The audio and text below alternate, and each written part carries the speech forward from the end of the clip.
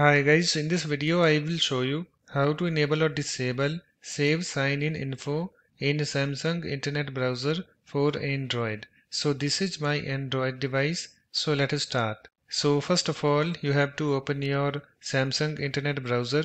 So here is my Samsung Internet Browser. Let me tap on it to open it.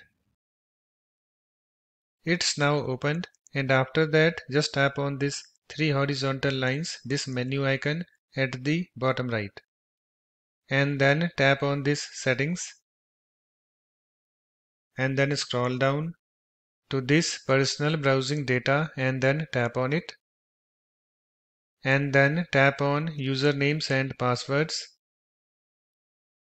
and I have this usernames and passwords. This screen opened, and on this screen you can see here we have this save sign in info, this option. So currently it's disabled. You can see this toggle button is disabled next to it. So to enable save sign in info, you have to enable this toggle button next to it. So to enable this toggle button, just tap on it so that this slider moves to the right. So let me show you. Let me tap on it.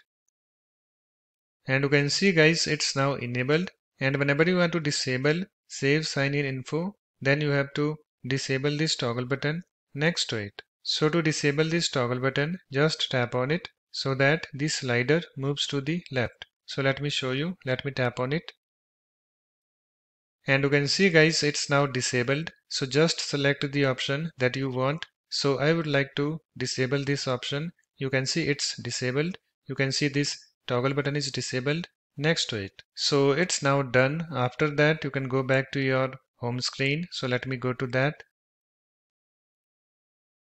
So that's it. In this way you can easily enable or disable save sign in info in Samsung Internet Browser for Android. So thanks for watching. If you like my videos, please support this channel by subscribing to it.